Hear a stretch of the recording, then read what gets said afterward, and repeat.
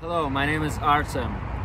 For the past several days, when I was preparing for this concert, I've been thinking about the issue of discrimination, inequality, and inacceptance. And what came to my mind was that a person is not really born with this, and this is something that society implies.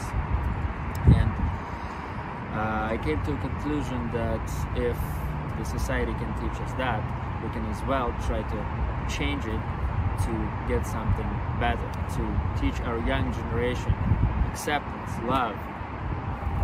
And my repertoire today, which includes a piece by Vella, a contemporary Maltese composer, as well as Bach, that is transcribed by Bach-Siloti. In my opinion, it reflects both states, a place, dissonant place, and a harmonious place.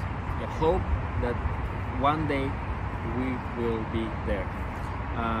Please support Vision Possible and enjoy our performance.